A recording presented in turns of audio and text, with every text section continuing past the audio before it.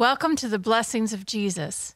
In today's message, The Power of Purity, Dr. McLewin teaches how purity increases our ability to understand God and to see His image in the people we meet.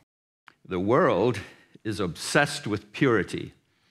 People want pure soap, pure food, pure fruit, and above all else, pure water.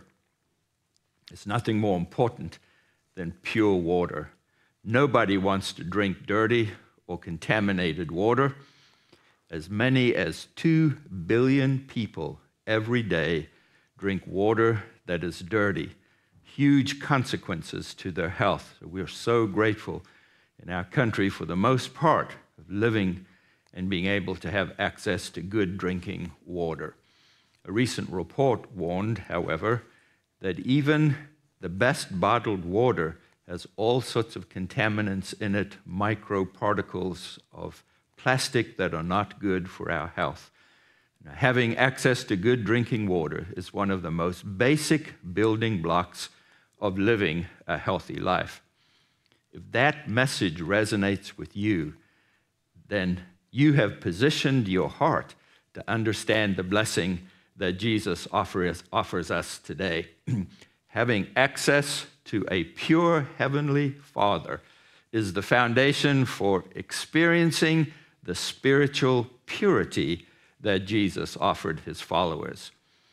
All of their lives, Jewish people had been taught that God cannot be seen. To see him would bring instant death. Not even Moses or Elijah were allowed to see the face of God. And Jesus shows up on the shore of Galilee, drops a radical spiritual thought. He said, I have come to open the way for everyone to see God. Just think how radical, how shook up people must have been by this idea. Blessed, Jesus said, are the pure in heart, for they shall see God. Matthew chapter 5 and verse 8. What incredibly credible words these are that Jesus spoke. That is news worth spreading. And today we will explore this radical idea. And first, it means that God can never act in a hateful or an impure way. He can never take personal offense or revenge out of offense for something that he is personally offended by. I'm telling you, I just like to know that. That's changed my life. This immediately separates Father God from all the gods of the religions. Indian gods require people to walk on fire and to mutilate themselves. The Greek gods came down and did unholy things with humans. In reaction to Alexander the Great, who claimed to be the Son of God, and he did clearly say he was the Son of God, Muslims made an even worse error. Islam teaches that God cannot have a living, intimate relationship with the ones who were created by his very own hands. Pastor Margaret and I have talked with people who have had a father or a mother who have cursed them out almost every day of their life. You're no good. Could you imagine that being said to you? You'll never amount to anything. You're a shame to our family. We've heard this said to us so many times. People said, my father said that to me every day. How can you possibly have a good concept of God when that has been said to you? If you heard these words growing up, this blessing from Jesus is especially for you. Many people, especially Muslims, live in the fear of what God will do to them. They live without the sense of God's approval on their life. You're living without the sense of God's approval upon your life. We invite you to hear these words and to receive them. All that changed when Jesus was baptized. 3 times in the course of his life, people heard an audible voice of God saying these words, "This is my beloved Son, with whom I am well pleased," said over Jesus no less than 3 times. One day it occurred to me, if Jesus needed to hear these powerful words, how much more do you or I need to hear these words?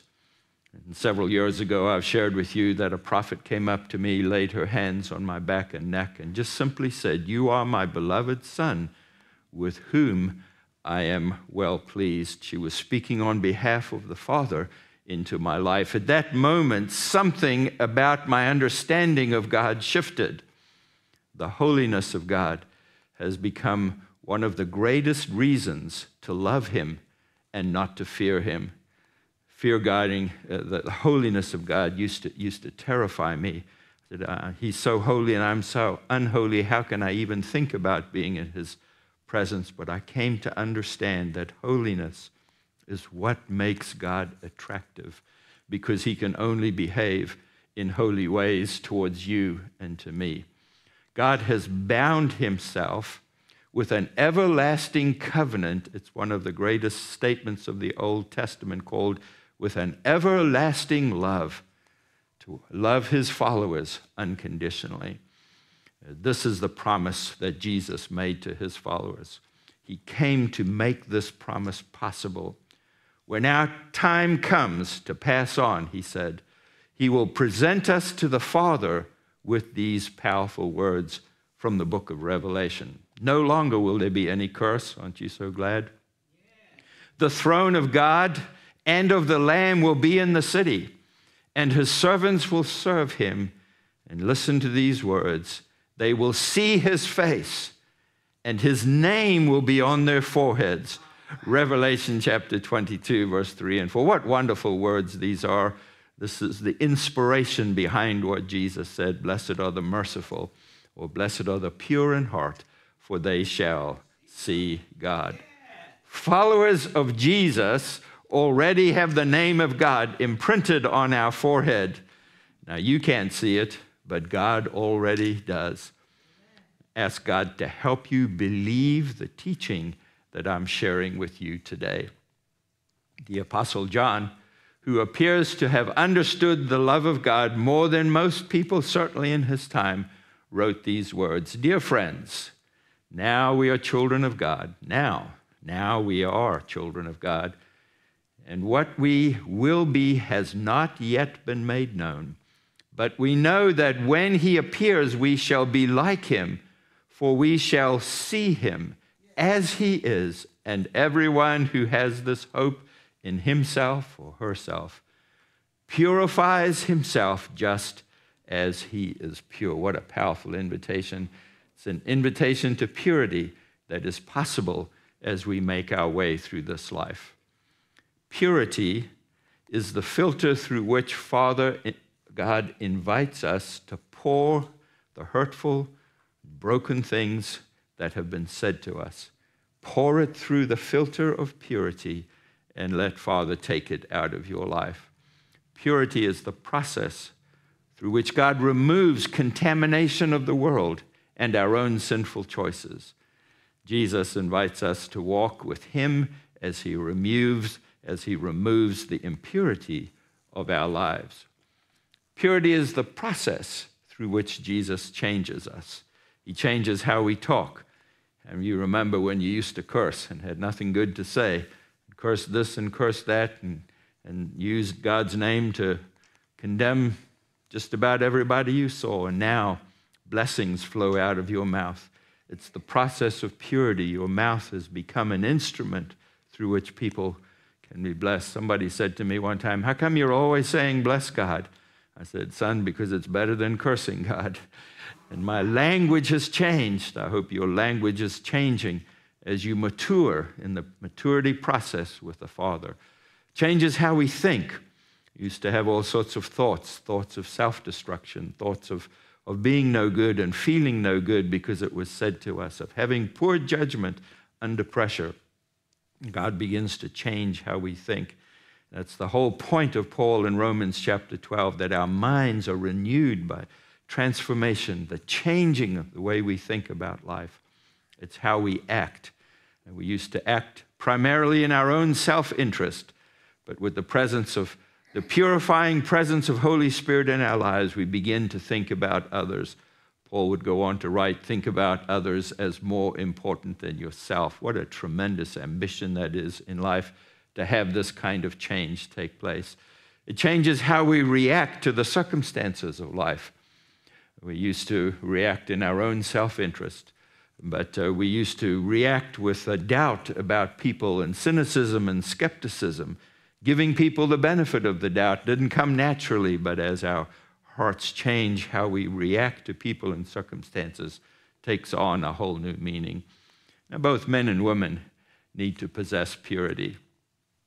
The hidden sins of both men and women need the purifying presence of the Holy Spirit. Sometimes I think men think of themselves as more sinful than women. I assure you it's not true. And if it's a feeling, it's a lie that the devil has placed upon you. Every one of us needs the purifying presence, where there are hidden sins or obvious sins. Men and women alike need this process in their lives. In the natural, our way of thinking is influenced by the spirit of fear, shame, and control. And those spirits are behind that. So much of the deviation that takes place in our life keeps us from living a holy life, because those spirits talk to us all the time. If the spirit of shame is talking to you, I command that spirit to stop speaking to you right now. The need to control, I release you from the need to control. And the fear that this and that will happen to you, we always expect the worst case to happen. I lift that off of you, that God would bless you with a life that's under His control. And you feel His honoring of you. And fear is going out of your life, because love is perfected. When fear is gone, the presence of love calls fear out of our life. I break these off of you. In the before books, that is the Old Testament, they're filled with words of hope.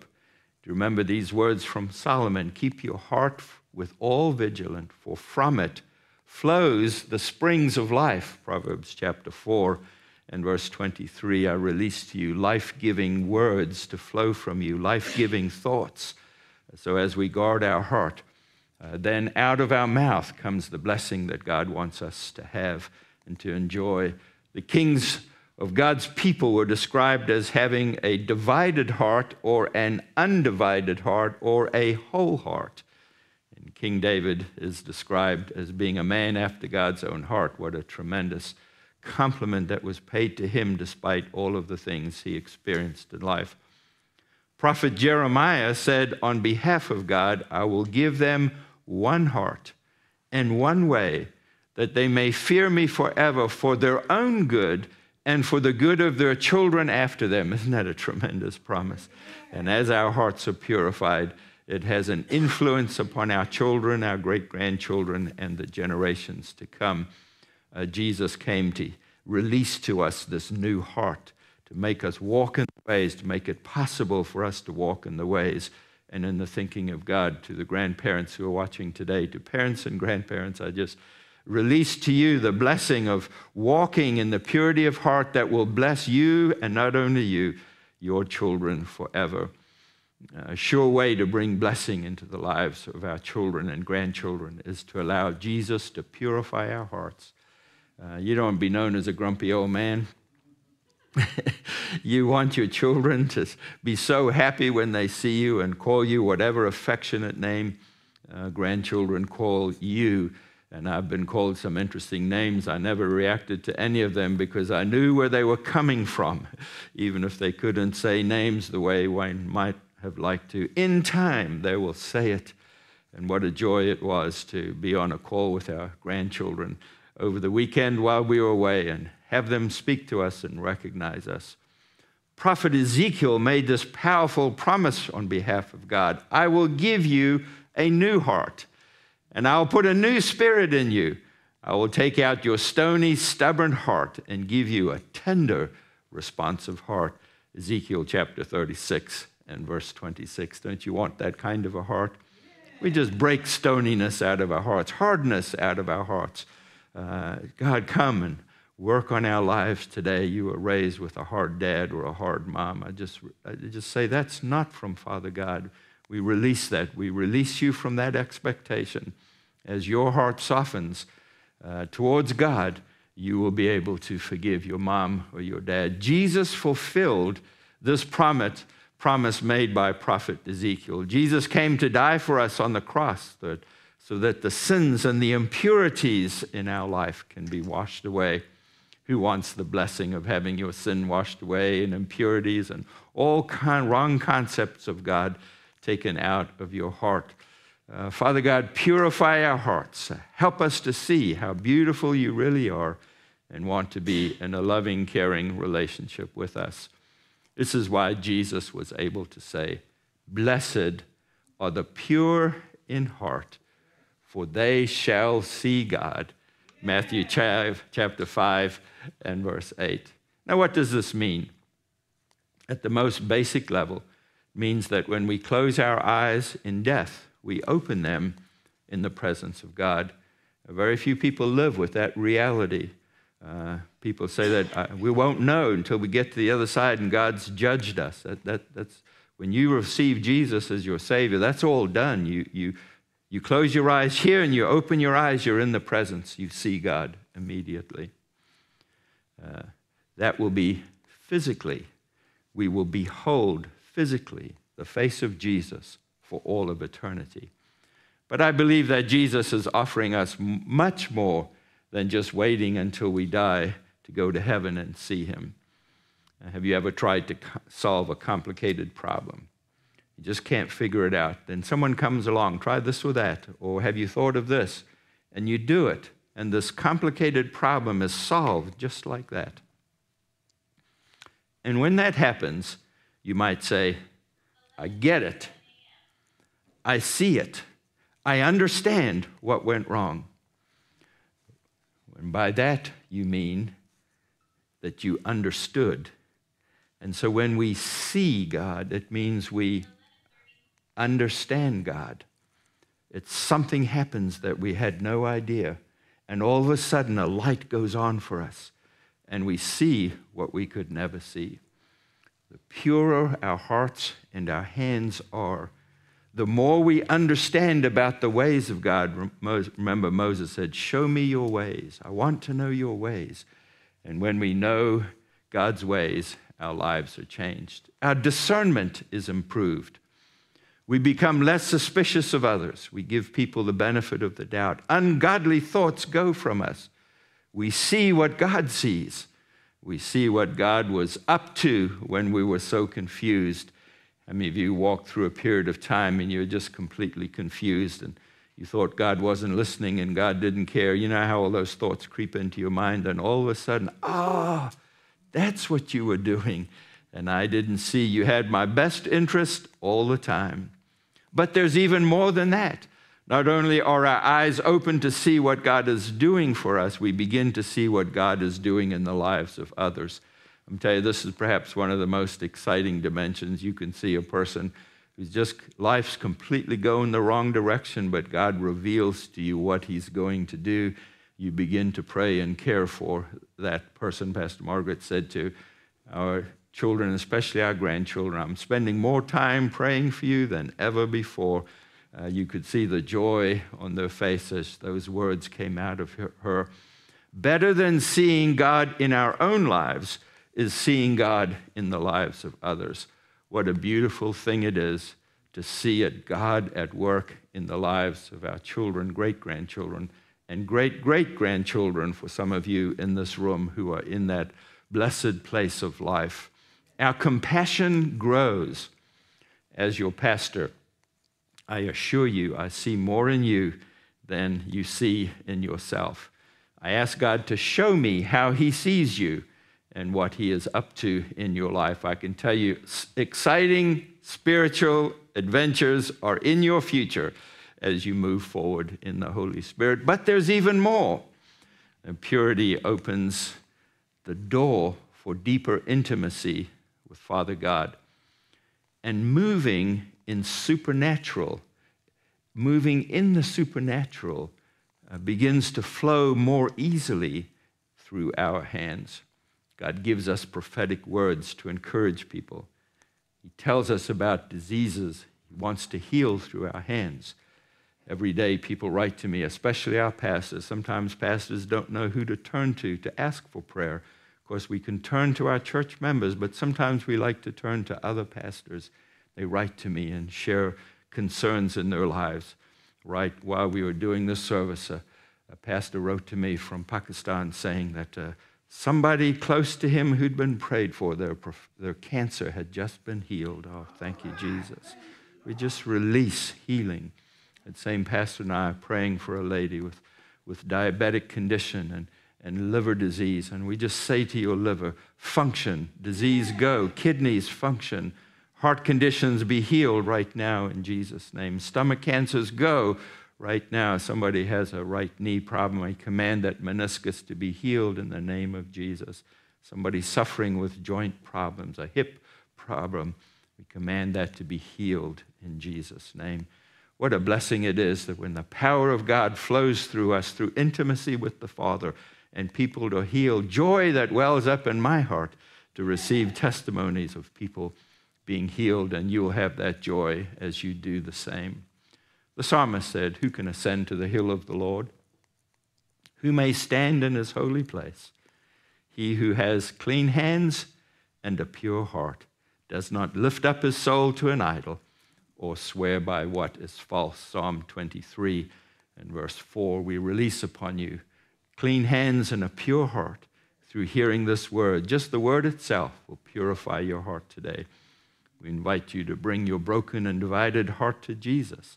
We invite you to experience the spiritual rebirth that Jesus offers to all. It begins by asking Jesus to forgive you for your sin, for all of the sins that you have committed. Say with me, "Jesus, thank you for dying for me in my place on the cross. Pay for my sins. I receive you as my Savior today. Take the hardness out of my heart and replace it with tender and pure heart that you intend for me to have. I want the blessing of seeing and understanding the ways of God." Ask Jesus to fill you with his Holy Spirit.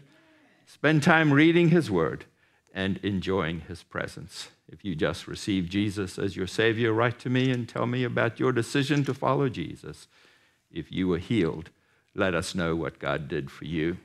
Next week, we'll continue studying the blessings of Jesus. Father, thank you for making a way to restore pure, childlike heart in us through Jesus. Thank you for your great mercy and eyes of love that turn and look at us.